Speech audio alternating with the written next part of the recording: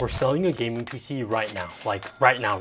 Welcome to the best series on YouTube. This is Flipping PCs Until I Buy a House, episode 22. This episode is going to be packed with me building budget computers, so enjoy. We're starting off with a sale, which is always awesome.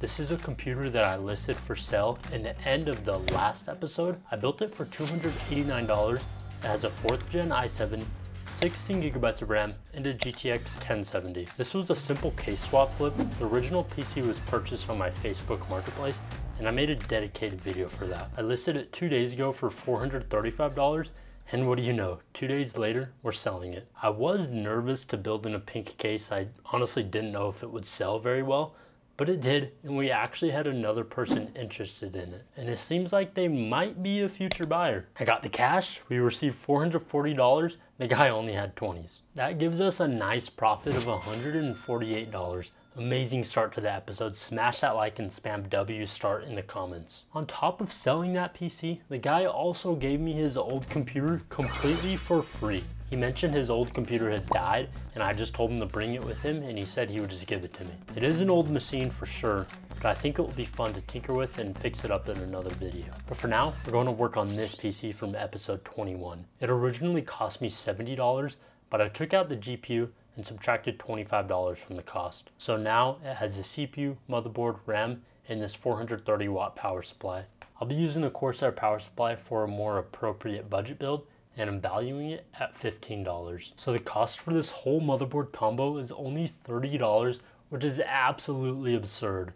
It has an i5-8400, 16 gigabytes of DDR4, and an Asus Prime B360M A motherboard. I'm going to be pairing it with this Red Devil RX 580 8GB version. This card has a really beefy cooler, and I love the red and black colorway. I'm going to be matching that with some nice red and black cable extensions. Ooh, this build is going to look so sick.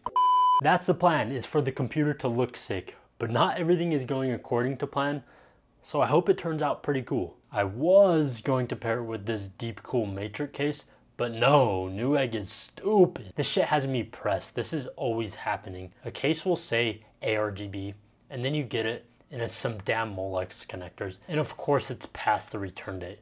Oh well, this will make a great pairing with the 430 watt power supply for a nice budget build. I guess I will use this case, the Cooler Master MB311L ARGB. I paid $44 for this. I bought about 6 of these a long time ago, and this is my last one. At least these fans are actually addressable.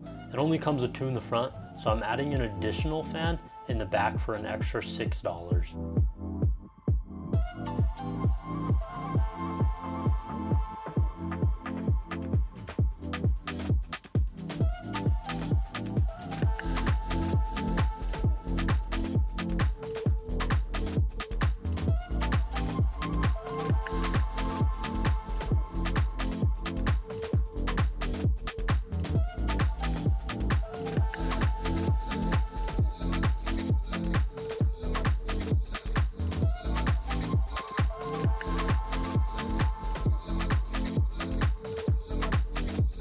Build is done, and I was right. This thing turned out so sick. I ended up testing a fair amount of games on it, but I was pretty happy with the PC, so I decided to make a whole video just for this computer. You should definitely watch that after this one. The exact cost for the build was $240.11. eBay's price for this computer was $392, so I added a little bit to their price and decided to list it at $450.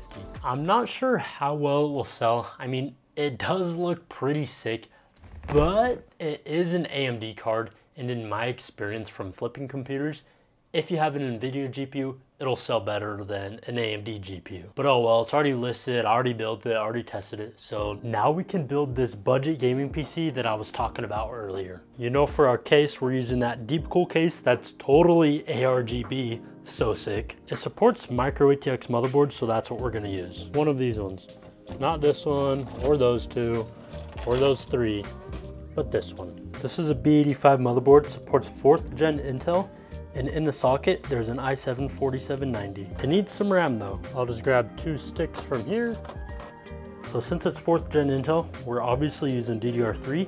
This is a 2x8 gigabyte kit, of XPG RAM, and I'm pretty sure it's 1600 megahertz. Yep, 1600 with the timing of 9, which is pretty good. And since this is a budget build to keep costs down, we're just going with a basic Intel stock cooler, but this one's a little bit better because it has a copper slug, and it should prevent this i7 from overheating.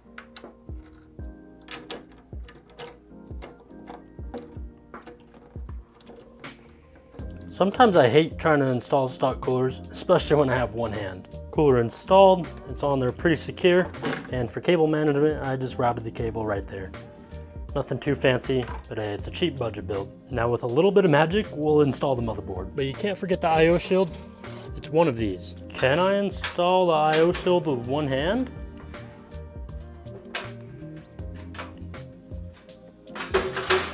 I can't.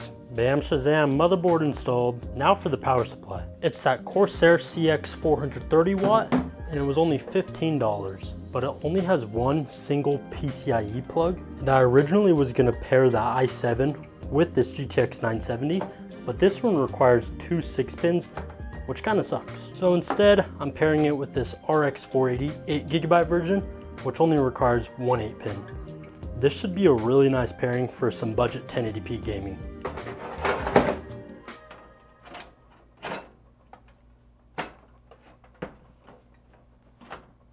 And if you're wondering if I cleaned this graphics card, yes I did. I just did it off camera. And surprisingly, the thermal paste on this RX 480 was like brand new. It wasn't crusty at all, so that had me surprised. And to tie this whole build together, I'm going to be using a single cable extension. I have a lot left over from previous packs. I'll go with this white one. I could have went with a whole pack of cable extensions for the 24-pin, the CPU, and the GPU, but hey, this is a budget build and sometimes you don't need a full pack. This single one will do just fine. And the last thing to make it a functioning PC, we're going to need an SSD, so we're going to use this 512GB one. The PC is done, but does it work though? Okay, the fans spin. Wow, that RGB actually looks pretty nice. It's too bad it's not addressable. But yeah, that looks really clean. And look what I said, that white little cable extension helped a lot. Oh, and it looks like we got a post. Should load into the Windows downloader. Hopefully. I know I have my USB stick installed. But anyways, the total cost of the build is pretty good. It's up on the screen right now.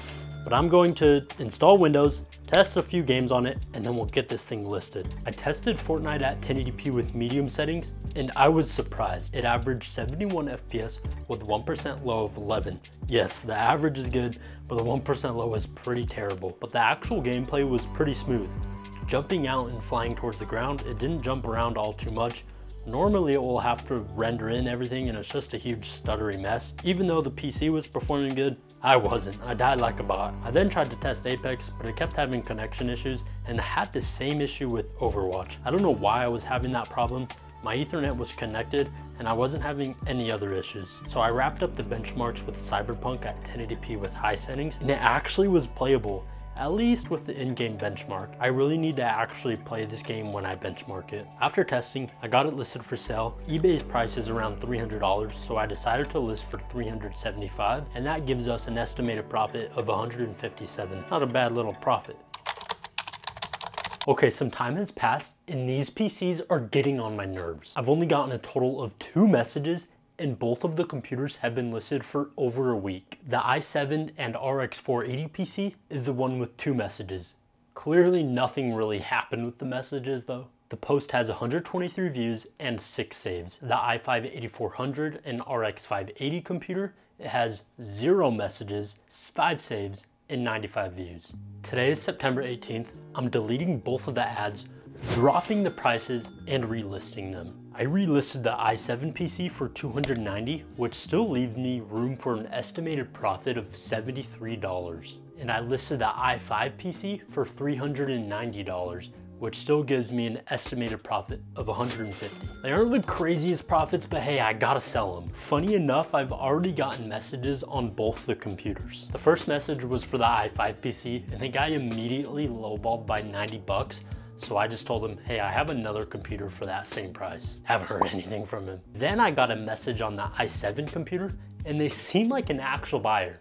For now, at least. They messaged me and said the basic stuff like, is it still available? And of course I just said, yeah, it's available because of course it's available. They followed up with, what monitor would work best with it to maximize gameplay? I never had a PC before. I replied and I said I recommend a 1080p monitor with at least 75 Hz. Then they said, would it support COD MW2 Remastered or 3, and how would I go about maximizing storage capacity? I just stated that it would run those games, but that I have another PC that would run them better, and I mentioned I can always upgrade the storage for extra if that's something they wanted to do. Then they replied and said, this one might be fine for my first, I feel. Add if I needed to upgrade. I could just wait until you made a better one. They are also in the same city, so hopefully we meet up.